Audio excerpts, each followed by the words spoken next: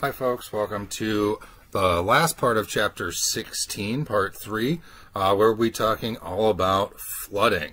And this is a picture here of downtown Houston after the hurricane that hit that area a couple years ago. You can see all the water sitting in there. All right. Flooding, remember when I told you when we were talking, no matter what natural disaster we're talking, whatever has to do with water is always the deadliest. Well, flooding is the wateriest and the deadliest of the natural disasters, right? Is the #1 natural disaster in terms of loss of human life. Right? Of course, it's a natural phenomenon. It's a beneficial phenomenon. It replaces nutrients, soil moisture, all that good stuff. But as we start to build up more and more urbanization, more and more development, we start to see more frequent and larger flooding occurring in areas. And we'll talk about why that is in just a little bit here. But again, as you see population growth and urbanization, this increases the risk and probability of flooding in a given area. Right? So flooding can occur during heavy rain or extensive snowmelt, when the ground is already saturated, when that cup is full, you can't fit any more water into it, right? There's no, the only way the place the water has to go is over the surface, right? Or of course, when the rainfall exceeds the infiltration capacity of the ground and the excess water runs off the surface. The severity of a flood has both to do with not only the volume of water, but the rate at which that water enters the stream system. The higher the volume, the faster the rate, the more severe the flooding. And again, that rate of surface runoff, the water that runs off the surface into streams, is related to the infiltration capacity of the ground. When the infiltration capacity is the ability of the ground to absorb the water, the rain, the snow melt itself, right? This is, again, a function of the intensity and duration of the rainfall. If it's coming too fast, it's not able to absorb in the ground quick enough. A lot more becomes overland flow or surface runoff, right? Or if the duration, raining for weeks, right? The ground is already saturated, it's full, and then the excess water is going to become surface runoff, right? And that again is saturation of soils. This includes not only whether or not it's been raining and the soil is full, but includes also frozen ground. In the winter, it's impossible almost for water to soak through frozen ground, so you get a lot more surface runoff. Urbanization as well, right? If you think about it, cement doesn't allow for a lot of infiltration capacity, almost none at all. So wherever you have cement or pavement or driveway or road, or building, any rain that falls on that area, naturally that would have been a nice grassed, soiled area that would have been able to absorb a lot of this excess water. But now all that water becomes surface runoff. All of it becomes surface runoff because virtually none of it can soak into the ground, right? Slope plays also an important role. The steeper the slope, the more is going to run off the surface, the less is going to have a chance to soak into the ground. Vegetation cover as well. Not only do plants protect, kind of like an umbrella, the ground from being hit directly by the raindrops and causing excess erosion, but the plants themselves have, a need for water, and they're going to absorb some of that water as well, and help to take up some of that excess water. But for all of it, basically what runs down to is the faster the surface runoff, for whatever reason, the higher the probability of severe floods. And as we see with urbanization, the more we build, the more water gets flushed into a stream system. So here's an example just from around my parking lot in my townhouse complex here. They repaved the road, or our parking lot, a couple years ago. So I took the opportunity to show this infiltration capacity. This is after a decent rainstorm. About an hour later, you notice on the natural grassed areas, it's all soaked in. But here on the brand new asphalt, of course, none of it has soaked in. And just to show you as well, this isn't asphalt. This is bare dirt that they you know, they tore up the old asphalt, and this is just bare dirt underneath, but they have to compact it, and so you don't have settling issues when you lay the asphalt. So this compacted ground is essentially, you know, we've squished out, you know, if soil is about half space and about half stuff, it's not the stuff that we squished, it's the space that we squished out when we compacted the soil down. And you can see this stuff has about as low infiltration capacity as the asphalt itself. A couple different types of floods to talk about. The first one are called upland floods, aka flash floods. Right? These you see in you know, kind of moderate to high relief areas, in other words, mountainous areas coming just out of mountain canyons. They're powerful. They come quick with little or no warning. They come, they take you, your cats and your dogs, flush you down the canyon, and then they're gone. Right? Again, they happen in areas of moderate to high relief. They have generally a, you know, relatively small area of impact in a short duration. Usually they come, they go, and they're done. Right. This is a picture from a flash flood in 2013 out in Colorado. You can see how this flash flood just ate this road base out from underneath and caused these cars to fall into the road. Right. Now around here, we do not have flash floods. We have what we call lowland floods. And here's a picture of a lowland flood in Grand Rapids. This is the 2013 flood that we had, a 30-year flood or so. We'll talk about what that means in just a few minutes, but this is downtown Grand Rapids. All right. And these floods are generally longer in duration, affect much larger areas, and it's because the rivers we're dealing with have much larger drainage basins of these mountain streams that the flash flooding occurs on. Right? So we're dealing with a lot larger volume of water. And again, remember, you know, here we have nice meandering streams, big wide floodplains, big wide river valleys. And once the flood happens, once it comes out of the channel, it's got to spread out over that floodplain before it starts to rise. So a rise of 1 foot, 2 foot, 3 foot is dealing with an incredible volume of water. And this is generally not the you know, the result, like often flash floods, the result of, you know, one kind of real big intense or you know, short kind of duration rainstorm. These are generally the result of these lowland floods, long times of extensive rainfall, regional snowmelts, and that's again what we saw in 2013, and then again in 2018 when we had again another 30-year flood. So again, for any floods, I know this is lowland floods, but you know, it'll inundate whatever floodplain is adjacent to the river channel. In high mountainous areas, that's not much because you have just those steep V-shaped canyons. The only place the water has to go is up. Right, but here we have big, broad floodplains, and they'll have time to spread out over these big floodplains and then slowly rise. Right, a flood is said to crest when it reaches its maximum stage or its maximum elevation, its maximum height. Right, stage just means, in basically a fancy word for a stick in the river that's got tick marks on it that tells you how high the water is. But you know, they're more complicated than that, but that's essentially just the basics, right? The higher the stage, right, the larger the flood. And here are a couple flood hydrographs, and hydrographs are used to study potential flood characteristics for streams. We see two different ones here, and both of them plot a stream's discharge or volume or elevation or stage over time. Those can all be related. So here is time, here is discharge, right? When we see these red lines represent flood stage. Upland and lowland floods, as you might expect, have completely different curves. And what we see here, this sharp, right, coming, flooding, going, right? This is an upland or a flash flood. And here the time would be in, you know, hours, maybe representing, you know, a couple days maximum or a full day or something on this hydrograph here. What you see is, you know, a big rain event, say up in the mountains, all that water rushes down the canyon, takes you cat dogs and all your squirrels, right? And then it goes, right? Here's what we see around here. Here's a flood hydrograph for a very typical lowland flood, the kinds we experience around here, like on our Grand River.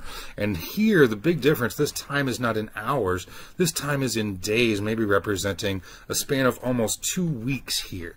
And here you'll have extensive, again, regional snowmelt. It was not just one big rain event like it would be with a flash flood. You get extensive regional snowmelt, prolonged rain events, right? And that slowly goes up. Once we reach flood stage, it's going to take days before we crest, right, reach that peak of the flood, and then we'll slowly start to go down. And just to show you, here's from 2018. This is the Grand River at Grand Rapids. I believe it's somewhere around the 6th Street Bridge. So here is stage. This is, again, that stick in the river, you know, just measuring how high the water is. And that can be related to elevation, right? Here they also list flow, or discharge, if you will, right, in thousands of cubic feet per second. And what we can see is here's you know, the flood stage. Here's in... this is where it's in its river channel, right? And then here's where it reaches flood stage. But if you remember back to 2018, rain stopped somewhere around Sunday, so it wasn't even raining when we went into flood stage. It takes a while for all this water to travel overland, through the ground, right, just subsurface, and through these smaller tributaries into major tributaries, and then finally into the Grand River. And then we see it finally Wednesday or Tuesday evening, it goes into flood stage, right? And then here's next Tuesday, it's still in flood stage. It isn't until that next Saturday that it reaches its crest, or its maximum height, right? And again, rain events stopped, you know, way back here. So this represents several weeks, right? So it goes out Tuesday night, here's 1 week, and we can see we're not even back in to the channel again yet, so the flood is still occurring. So it was out of its banks for almost 2 weeks, right, when we had that very last flood. Now, just a note about what we call big floods, and I mentioned something, you know, before. We said we had 30-year flood on Grand Rapids, or on the Grand River, both in 2013 and 2018. Well, what does that mean? Well, it's obviously not 30 years apart. These are based on basically historical records, and what we're really, you know, we've seen, you know, 30-year floods, there's 1-year floods, there's 50-year floods. When you get up to the big floods, you're talking 100-year or 500-year floods, and these are, again, based on the historic record, based on the flooding history of that river. So for the Grand River, there's its own, you know, flooding history, and it has its own calculations as to what a 30-year, a 100-year, a 500-year flood, right? And these are done per river. You can't take, say, the Mississippi River or the Kalamazoo River and use that data on the Grand River. You have to be done per year. And again, basically, it is just a statistics thing, right? A 1 in 100-year flood, right? It's statistically, it happens once only every 100 years, but every year you have a 1 in 100 chance of it happening, or a 500-year flood, 1 in a 500 chance of it happening. 1 30-year flood is a 1 in 30 chance of that happening. But there's, you know, important to remember that there's no meteorological or statistical law saying you can't have back-to-back large floods, back-to-back 100-year floods, or back-to-back, you know, 30-year floods, or even 30-year floods 5 years apart, which we saw here in West Michigan, right? The probability in any given year, again, remember, is the same, so it is possible to have back-to-back 100-year floods, although it would be highly unlikely. So here's a picture of New Orleans after Katrina. You can see how all this water is just standing there. This is after the levees broke, of course, right? And this is a part of the modification that we've been making to our river systems, right? And the modifying the river systems and all the additional urbanization has not only altered how much water, but how fast the water is coming into the system. So now we got a lot more water coming into the system a lot faster, right? And this can cause larger floods, flooding above the historic floodplain level, so larger volumes of water coming in faster, making larger and larger floods, right? And here's an example for a river. I think this is just I'm not sure which river this is, but before flooding, we're talking about the same rain event here. So we're holding, the same volume of water entering the system at the same time. What we see is beforehand, that wouldn't even have caused a flood stage. It would not have come out of the channel of the river, and its crest would have been much later. Right? But after urbanization, after all the cement is down and all the roads have been built and all the buildings have been built, and now instead of that water soaking into the ground, it is rushing off the surface. It becomes additional surface runoff, and it's entering the system much faster because it doesn't have to run through the ground and all that. It runs right off the cement into the rivers and streams. And now we see, not only with that same volume entering at the same rate now cause a flooding event, but it causes that flooding event, the crest, to occur much sooner than it would have previously. Again, flooding is more frequent and more severe after urbanization. Flood mitigation, right? So how do we control flooding? Well, one thing we can do is put a dam in, right? This is a volume and rate control. Put in a dam, you have the ability to store some extra surface runoff, and you can let that out at a measured rate. Retaining basins, the same thing, volume and rate control. The retaining basins, however, are usually done on an individual property type area. So there's several of them around Grand Valley's campus. If you go to a mall, there's to be a couple of them around the mall. The idea is to store some, again, excess surface runoff and then release it at a measured rate into the system. Right? Flood walls, this is just a barrier or protection. Right? And then artificial levees, again, just another barrier. We talked natural levees before, where the river deposits just a little bit of a high spot right on the side of the channel, creating a little bit higher channel. Well, now we're going to take that to extreme and build even bigger sides to make it even a larger channel. Right? And of course, as we always talk about, the best way is not to build in these areas to restrict floodplain development. And that is the best solution, but often the very least employed. Now, with these first four methods, there are two problems.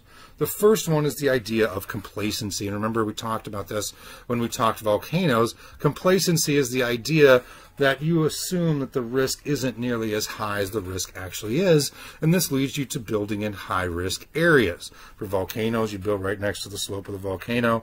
For building a levee, right, build your house right behind the levee, because you think, oh, it's good, the levee's there, right? Well, as we saw in Katrina, that's not always the case, right? The other problem is this idea of self-perpetuation. And what I mean here is basically once you pop, you just can't stop, kind of like Lay's potato chips, right? So if you install a levee, the town downstream, maybe it controls, it takes this excess flood volume and flushes it downstream, and your town doesn't flood, which is great. But now the town one downstream has not only their floodwater to deal with, but your floodwater. Well, what are they going to do? Build a levee. Now the stream down, or the town down from them, has their floodwater, your floodwater, and their own floodwater to deal with. What are they going to do? Build a levee, right? Besides, right, levees need constant modification, right? So again, more levees means more water surface above the surrounding, means this water surface is above the surrounding floodplains, even at non-flood volume times. And what I mean is kind of this here. So here we see we're not in a flooding stage, right? We see a railroad track down here, and that would have been on the initial floodplain of the stream. And here we see the river now, which has been channelized and by these artificial levees here, right? Even though it's not raining, there's not a storm going on, the level of the river is much farther, much higher than the floodplain itself. So even at non-flood volumes, now the water is running higher than it should be. It should be running even with the floodplain, right? That means, again, an artificial levee just means the channel can hold more water, right? This water moves downstream instead of flooding adjacent areas, and downstream communities experience greater flooding. This is going to cause them to then build levees and do modification and mitigation techniques, right? Here's some other problems associated with levees, but before I start talking about them and cover this all up, I want to show you here is one of the levees that broke in New Orleans with Hurricane Katrina. And over here you'll notice on this side of the levee, and it's kind of hard to see how tall this levee is, but it's a huge tall levee. You can see there's a car down there, so you can see really how tall this levee is, right? This side's okay, it didn't break over here, but over here, right, this is where the levee broke. You've now built your house in the back swamp. Now that it broke over here and has flooded this whole area, right, there's a couple other issues that occur, right? Levees then prolong flooding by not allowing water to drain back. Once this, recedes back below the area where it broke, all this water is just going to be trapped back here in this back swamp, right? Again, a levee is it's still a stream channel. It still transports, moves, and deposits sediment, which means that the riverbed's going to rise, right? So when the riverbed rises, right, then the river itself rises, and we have the river running above the floodplain even at non-flood volumes. This means that they need constant modification to hold back the rising waters, and that these water surfaces, again, now instead of running even with the floodplain, they're above the floodplain, and nothing's even flooding, right? There's no rain event occurring. All right, so now we need to dredge them out so they can hold more water again, or modify them to be higher so they can hold more water, right? Constant modification. Here's another technique, channelization, the idea to deepen and straighten the channel. This one was done on the Kissimmee River. It did control flooding well, but it drained a lot of the wetlands, lowered plant and fish diversity, disturbed the hydrologic cycle. So there's definite downsides, and you can't do this everywhere either. Here's one of those retention basins or retaining ponds that I was talking about. As you can see, this is done on kind of a property by property scale. Here we have where it drains excess water off the parking lots and building structures, and instead of draining that right into the local stream system, it drains into this settling pond or retention basin, which has extra volume capacity, can store some of that extra water, and then there'll be a pipe leading out of it, and the size of that pipe dictates how much water can go out, so it releases the water off these properties slower back into the stream system. But this is, again, not a citywide or area-wide management plan. This would just be a property by property management plan. Erosion control, this is what's called silt fence. It needs to be in place before you move any dirt on any construction site via the Clean Water Act of 1970 or 72. And the idea here is that it allows water to pass through, it kind of filters it, but it keeps sediment on the construction site from going into local drainage, sewer, stream system and clogging them up, leading to potentially greater flooding. Right? If you're one of these folks that's going to insist on living next to the river, right, in an area that's flooding very frequently, one good thing to do is to flood-proof your house. Move all of your appliances upstairs rather than having the washer, dryer, the heater, the furnace, all those in the basement. Have them upstairs so when it does flood, you don't destroy all of those appliances. Also, cut openings in your sub basement to allow water to pass in. Why would you want water to get in? Because you want to even out the pressure. You don't want all this extra water pressure on the outside of your foundation. It might crack your foundation if you let the water in. Then it kind of evens out the pressure, even though it destroys all your family photos and everything. Right? And then another way to mitigate, again, is floodplain management. Zoning the floodplain, right? Allowing, what we have is called the floodway, and this would be the area that normally floods, even during not really, extensive floods. And then flood fringe, and this would be the areas that flood maybe only in, those more extensive 100 or 500 year floods, right? And allowing, certain buildings to be or not to be built in these areas. Maybe we don't want to put a chemical manufacturing plant anywhere in the floodway, maybe not even in the flood fringe, right? Then if it floods, then all those chemicals get into the water, that kind of thing, right? I'm not going to play these for you folks, but there's a bunch of cool videos on flooding here. I do hope you decide to check some of them out. They give you an idea of why flooding is the deadliest of all the deadly. And again, it can happen to almost anyone, almost anywhere, at almost any time. All right, folks, we'll see you next time for the next chapter.